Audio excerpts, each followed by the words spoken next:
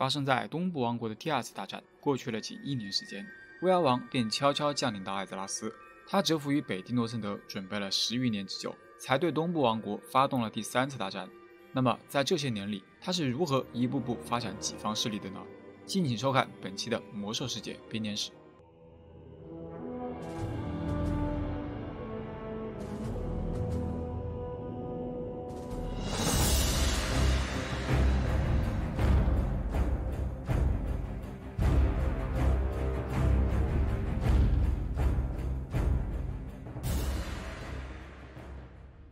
大家好，我是42又13。上期编年史讲到了在外域上各势力的发展情况，这为后续将要发生的故事埋下了伏笔。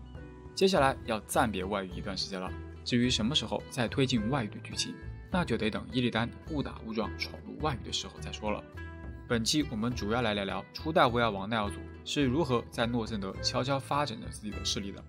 正式开讲前还需要说明一点，在后续的叙述中，当编年史与现有设定产生冲突的时候，我会简单提一下新旧设定的差异。不过我并不打算深入探讨，因为如果那样的话，就会偏离编年史的主题了。好的，下面正式开启本期节目。当前的时间线仍旧是黑暗之门开启后8年。在先前的节目中，我已经介绍过初代巫妖王奈奥祖的诞生，实际上是燃烧军团入侵艾泽拉斯计划中的一环。当装载着奈奥祖灵魂的寒冰太空舱划过夜空，坠落到艾泽拉斯最北端诺森德大陆上的冰冠冰川后，便形成了一座巍峨的冰封王座。很快，负责看管巫妖王的恐惧魔王也来到了此地，并开始在王座周围建造起要塞。就在恐惧魔王修建要塞磨阳宫的时候，巫妖王也开始了他的任务。什么？你要问我是怎么知道他们是在磨阳宫的？那我当然是有证据的，不过这个问题要稍后再说。话说巫妖王的任务呢，就是控制诺森德的本地生物。在先前，基尔加丹之所以会选中奈奥祖成为巫妖王，不仅是因为这个老萨满的自投罗网，更因为他能熟练地使用感知性魔法。当基尔加丹将他复活成幽灵形态时，老萨满获得了超乎想象的心灵力量。而当老萨满的灵体禁锢于统御头盔后，头盔中自带的统御之力又将奈奥祖的心灵力量进一步放大。关于统御头盔，这里插一句，虽然在编年史中明确记载统御头盔和双之哀伤是由恐惧魔王打造的，但是在9.0的剧情中，这2样物品是典狱长逼迫克服者打造的，然后再由恐惧魔王带给奈奥祖的，这是9.0的一处明显之处。再说回到编年史中来，除了统御头盔能够放大巫妖王的能力外，封锁巫妖王的大冰块也很有来头。据说这个是从扭曲虚空中搜集而来的稀有冰块，当奈奥祖身处冰块中时，能感觉到自己的意识又扩大了数万倍。这层层 buff 叠下来，巫妖王的心灵控制就变得非常恐怖了。他可以轻易地利用这股力量来影响本地生物的思想，甚至是控制他们。尽管这股力量非常强大，但巫妖王最初也只能小心翼翼地缓慢扩张，因为在艾泽拉斯上还有一些强大的存在。如果被这些家伙发现了自己的意图，那么所有的努力都将功亏一篑。巫妖王知道，当下悄悄发展才是第一要务。没过多久，巫妖王便收获了他的第一批仆从，强壮的雪怪以及冰霜巨魔。紧接着，他又迎来了第2批仆从，早已失落的部族维库人。维库人曾是一个好战的部族，在几万年前，他们曾试图征服世界，但他们的计划被守护巨龙阻止了。巨龙使用能力令维库人陷入到漫长的休眠期中，让世界不再受到他们野蛮行径的影响。可现如今，巫妖王却用意志唤醒了这些沉睡中的维库人，并将他们转化成强大的亡灵战士。这牛刀小试的成功令巫妖王倍感欣喜。然而他并不满足于用意志来控制活物，为此他特意制造出亡灵瘟疫1型。大家光听这个名字应该都能猜到巫妖王接下来要做什么了吧？是的，在龙骨荒野的边缘地带有一个偏远的人类定居点，当然现在在这个地图上已经找不到这个地点了，因为巫妖王趁那里的居民还没有任何察觉时，亲自用意识操控着瘟疫，在人们沉睡时将其散播开来。仅仅3天，所有村民接连死去，然后他们又重新站了起来，变成了巫妖王的亡灵仆从。这些亡灵的思想与意识与巫妖王融为一体。如此一来，巫妖王感觉到自己的力量正在不断增长，他所控制的意识越多，自己的力量就会变得越发强大，这是他前所未有的体验。就在巫妖王测试力量的这段时间里，恐惧魔王建造起了一座坚不可摧的要塞——冰冠堡垒。好的，现在是时候来说说为什么恐惧魔王们是在磨阳宫了。请各位观众往我身后看。当前大家看到的是巫妖王的要塞冰冠堡垒，不过现在看到的冰冠堡垒却不是由恐惧魔王建造的。这里我先放2张图，第一张图是冰封王座最初的样子，是一座非常巍峨险峻的山峰。第2张图是魔兽争霸3冰封王座中天灾战役的背景图，在远处的那个巨大冰山其实就是恐惧魔王修建的冰冠堡垒。有的观众可能会不信，想说这个冰山怎么可能是冰冠堡垒？其实我一开始也没认为它是冰冠堡垒，直到我后来仔细看了看天灾战役的结局 CG 加冕。在阿尔萨斯缓缓登上冰封王座的过程中，可以看到在王座外围有一圈厚厚的冰壁，冰壁的内部形状与外面看到的大冰山基本一致，也就是说这便是最初的冰冠堡垒。虽说修建冰山一样的壁垒是出于防御性上的考虑，但这个造型怎么看都有一种消极怠工、敷衍了事的感觉。不过你还别说，恐惧魔王这磨洋工般的行为和新设定里的间谍属性有一种迷之契合的感觉。接着来看 CG， 之后阿尔萨斯打破封印巫妖王的冰块，拾起并戴上统御之盔，使自己与巫妖王融合后，外围的厚冰开始逐渐崩解，直到最后冰壁完全消失，露出了冰封王座的本体。这里打破冰壁意味着巫妖王重见了天日，重获自由了，再也没有讨厌的恐惧魔王监视他了。而在获得自由的同时，也打破了旧的冰冠堡垒。所以我们现在玩家看到的是后来巫妖王自己控制仆从重新修建的冰冠堡垒。当你踏入冰冠堡垒副本后，会发现现在的冰冠堡垒也仍旧是以冰封王座为中心，在外层修建的防御性建筑，但是从造型和实用性来说，真是比之前的那个要好上太多太多了。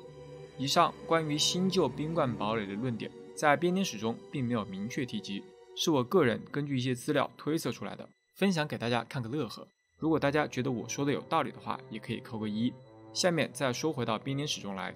截止目前为止，基尔加丹对巫妖王的所有行动都很满意。他命令巫妖王就这样暗中发育，等完全控制了诺森德全境后，才可以向艾泽拉斯的其他区域动手。等到那时，可以率先入侵东部王国，因为在那片土地上的人类诸国与兽人部落征战了多年，现在的他们可以说是脆弱不堪。届时，巫妖王的亡灵瘟疫会令人类一败涂地。当东部王国乱作一团时，燃烧军团便可以以东部王国作为登陆点，向整个艾泽拉斯发动入侵了。恶魔领主的计划看似天衣无缝，可巫妖王却在暗中策划着与他为敌。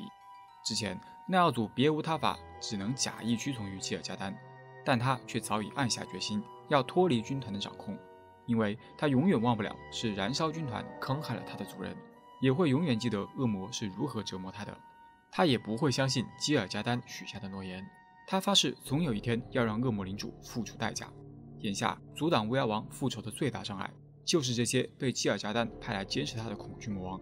巫妖王知道恐惧魔王有着极高的智商，狡诈且阴险，而为了能实现复仇大计，巫妖王必须先让恐惧魔王相信自己处于他们绝对的控制之下，然后在暗中观察每个恐惧魔王的特性和弱点，从中找到突破口。这里要说明一下，本来在编年史这一章结束后，接着要讲的是一些发生在东部王国上的故事，但上期我有说过，为了每一期视频都能有一个明确主题，所以我会对故事的讲述顺序做一下微调。接着我会把时间往后拨动2年，继续讲述巫妖王是如何称霸整块诺森德大陆的。黑暗之门开启后10年，时隔2年之久，巫妖王就已经建立起一支强大的军队。他所创造的亡灵瘟疫轻而易举地腐蚀了诺森德的大部分居民，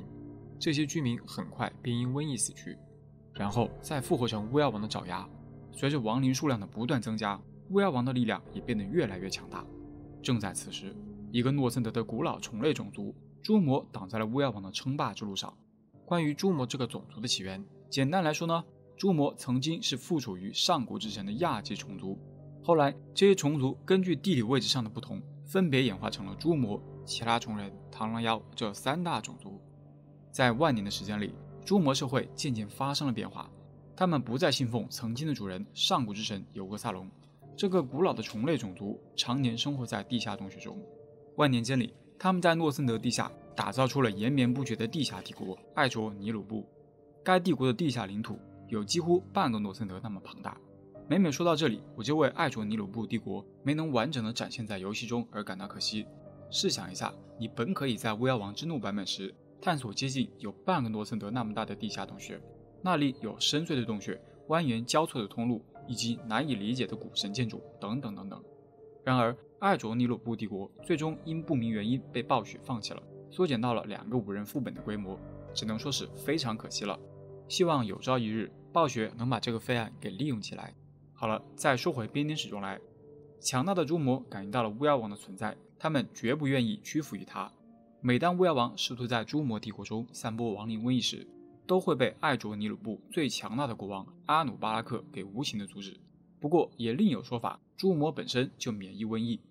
不管是阻止也好，免疫也罢，这都使得巫妖王决定动用武力来征服他们。接着，巫妖王便用意识控制亡灵军队，向艾卓尼鲁布帝国发动了长达数年的蜘蛛战争。亡灵军队一点一点地蚕食了诸魔的领地，在战争的过程中，每个倒下的诸魔都加入了巫妖王的队伍，最后就连阿努巴拉克也战死了，并且被巫妖王复活成强大的亡灵仆从。这位从前的国王沦为了他人的奴隶，虽然他很痛恨被敌人束缚的感觉，但他却无法挣脱巫妖王的控制。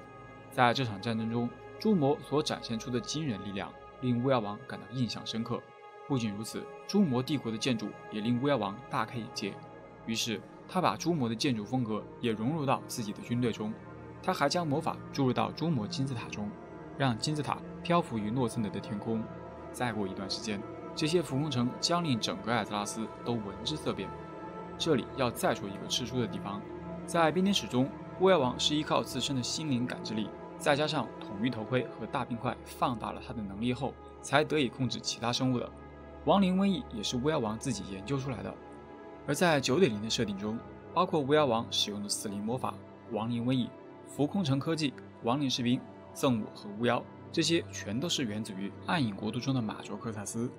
并且 9.0 还加入了初代巫妖王与典狱长早有联系的设定。说实话，马卓克萨斯的设定我还能够勉强接受，至于初代巫妖王与典狱长早有联系这一点，我个人觉得这个设定差得有些突兀和牵强。